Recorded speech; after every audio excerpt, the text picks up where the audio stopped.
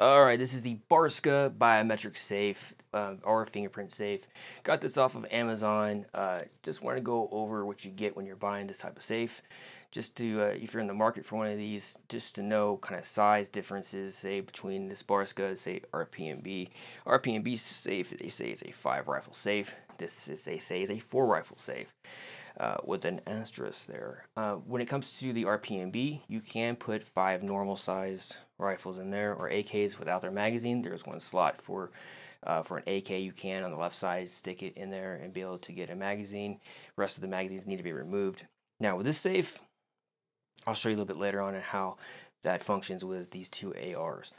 So when you first get the safe, I just want to maybe go over the shape that it came in from Amazon. As you can see right here, the worst of it is going to be a little dent right up here, but everything else is in good shape, so no problems there. The finish is a very high gloss finish on here, but it feels very durable, so I'm not too worried about that. So when you get the safe, you'll notice it comes with this little box here, and you'll wonder what this is. This is an external drive here, so you just put your 4 AA batteries, and you can stick it in here. There's a little sticker here that says when the safe is brand new, any fingerprint should work. So that's one way you could get in there. It does come with 4 batteries as well. Or you can use the backup barrel keys. Simply remove the screw down here, and then you'll be able to unlock it from there. This one's already been reprogrammed. So let's show you one thing that you can fortunately turn off is this noise. So it is a very horrible noise, very loud, so I'll show you how to turn that off later. As you can see internally, it comes with a little storage rack up here. This is removable, so I'll show you how to remove this. 2 little screws, and that's easily removed. Here is the battery slot right there. Just put your batteries in there. You'll hear a beep, and that's how you know you're good to go. I'll show you how to reprogram the safe, best practices for programming it. Go over all that for you. And just a good overview of what you get when you get this safe. Alright, so let's go over some of the stats, what you get when you buy this Barska safe. With a biometric scanner, you can store 120 fingerprints in that scanner. The battery should last, they say, for a year. The 4 AA battery should last for a year and be able to operate the safe 10,000 times before you should need to change the batteries. But you should probably do that earlier if you are using it, and maybe every 6 months just for security factors. If you are using this as your type of defensive safe. If it's your storage safe, just let it rip. Now, when it comes to the bolts, there's 3 bolts on the Barska. This is a 5/8 bolt. Quite a bit of play in the mechanism. They do disperse their bolts, 1 on each side there, 1 on the very bottom. Now, with the RPMB, you get 5 bolts on just 1 side. A bit thicker bolts, and they don't have as much play as you see over here. So, like I said, 14 gauge steel construction for the actual box. So, you know, not the most, not the safest of safes, more like a gun cabinet. It looks like a safe. You'll probably want other security measures if you're using this as an actual safe.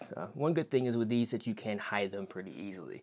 So that is a good feature. But as you can see, the size differences and the prices are around the same considering this isn't a biometric safe. You do save a little money in there and able to get a bigger safe with RPMB. But if you like that biometric scanner, then this is the safe for you, I suppose, especially in this price bracket. So everything on here, the fit and finish looks really good, besides maybe a little bit of movement, as I said, in these bolts, but it comes in around 62 pounds, so it is a little bit more easy to move around, maybe hide it in a closet or some place behind a door, in a pantry, something like that would be a good little security measure for this type of safe. And let's go over to the biometric scanner and see how well that functions. So on Amazon, as you see here, it says it opens in 2.5 seconds. It also says it opens in 1.5. So we'll see officially how fast it opens. Here we go. There we go. Open pretty quickly. I didn't get my finger on there too well either, so I'm glad it's still open. It seems like it doesn't have a moment where you need to let it load. You can just put your finger right on there. There you go. So that's how quickly it opens. Alright, so I'm going to show you my best settings and also how to reprogram the safe effectively so you'll have a more reliable experience. Now there's 2 ways of getting into the safe when you first get it. Any fingerprint should work when you first get the safe when it's brand new. Now it comes with this external battery box. It does come with 4 AA batteries as well. There's a little access hole down here. simply plug that in and hit the button one time, put your fingerprint in there, and it should open. Now I went ahead and just used this little hex nut. They provide you with a hex, and I unscrewed this little bolt down here, and then you'll get the barrel keys they provide you. Simply put the key in, there you go, and you're in. Now what I'm going to do now is I'm going to show you how to reprogram the safe. Back here it's going to be a little nub thing to take that off. Nub, nipple, whatever. Hit the button one time, you'll see it light up. Hit it in there once. Hit it again. Now you're going to want to keep repeating this process over and over again in multiple directions. Maybe build up a little sweat on there as well. So just keep putting the fingerprints in there and you should have a reliable experience. Now you might be hearing that noise, and you can turn that noise off as well. Thank God. So use the same button you used to reprogram. Push down. Now we're going to press for 15 seconds. And the light should come, the 2 green lights will come on. And your ears will thank you, because now it is completely silent.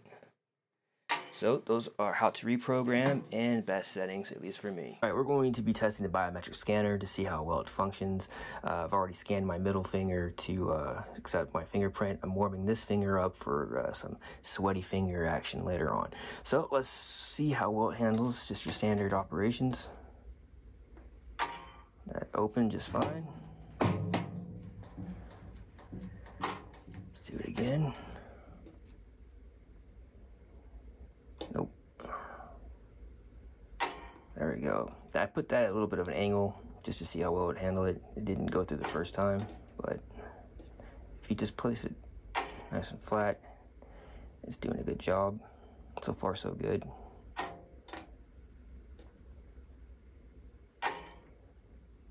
I think Lucky Gunner had one of these about 4 or 5 years ago. They said it was like a 65% opening ratio. So far it's functioning well as long as it's put flat. Trying to, so like I said, if you watch the other segment on how to program it, just make sure you have multiple angles. So far it's handling everything really well.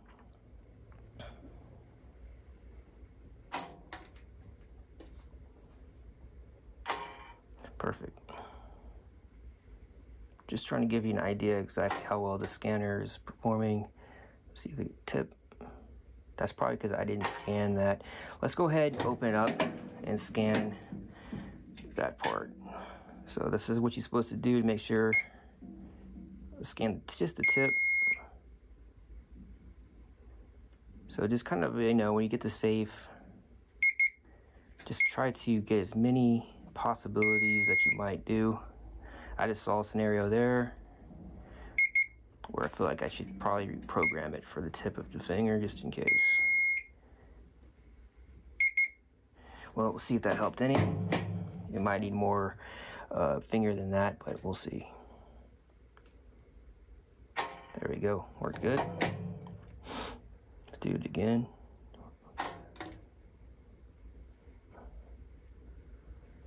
Nope. A little bit of moisture starting to develop in my finger too. So let's put it up higher. So you also need to make sure you position, I guess, enough of your finger inside the safe. I mean the scanner. You don't want to undercut the fingerprint at all. So that's something to keep in mind. That worked. Let's go a little bit lower, see if it, just the tip of the finger goes.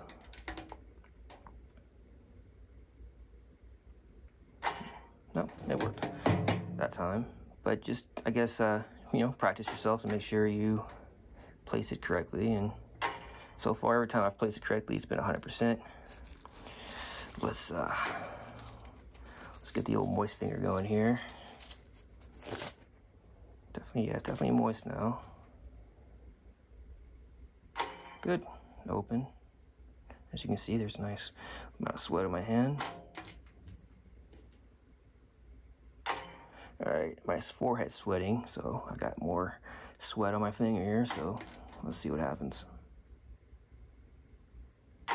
Good job. So it's handling moisture very well. Seems to be operating very well as long as I appropriately. You can even see there's a bit of condensation on the actual scanner there. So it's functioning really well. I'd say it's about 100% as long as you got the positioning right. So what can you get in a Biometric biometric safe? Now this is, they say, a 4-rifle safe. More like a 4 shotgun or hunting rifle without the scope.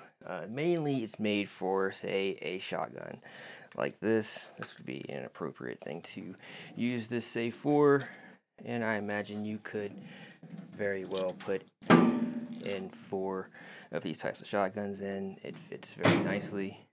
Now when it comes to actual like ARs or AKs, it's not going to be what I would say an appropriate fit. It's going to be things that you're going to be putting sideways. Say with this AR, you can get one in with a mag. I wouldn't recommend that. A second one, this would be more or less just a storage option only, not a defensive type safe. But I do have videos to make on other products that are made for more defensive types of safes. But as you can see, you can store them in there. Those will close. The top part, let's see if this Glock 21 will fit. It too is a bit of a tight fit. You can get it in there. Now, I have 2 ARs here with me, but I can stuff 3 AKs in this thing. If it's just something you need for storage and you have a collection of ARs and AKs or whatever, I just it's not going to fit them appropriately, but you can get them in there, as we'll stuff some AKs in here without the magazines. But I can fit 3 AKs in here. As you can see, it's just a makeshift type of storage situation. This is not something you'd want to retrieve in the bump of the night scenario. But there is 3 AKs in there without magazine. And actually, let me adjust it a little bit. I think this handle is sticking out there. Here we go. So here we go. It is shut. So ideally, it's going to be for your shotguns, for your rifles. And if in an emergency situation, you need to store your ARs or some AKs, you can do that as well.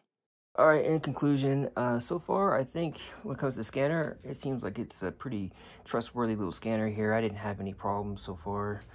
Let's do it one more time because it's definitely not been 100%. I do trust the scanner so far. If you're a little bit paranoid about it, you can always just push that down and leave that open. You can use the barrel key. Now, when it comes to the size of the safe, you know, if you need more storage, RPMB it's going to be your best bet there if you need an actual, you know, AR, AK type of thing, even though you're not going to be able to necessarily put the magazine, but it's more of an appropriate fit.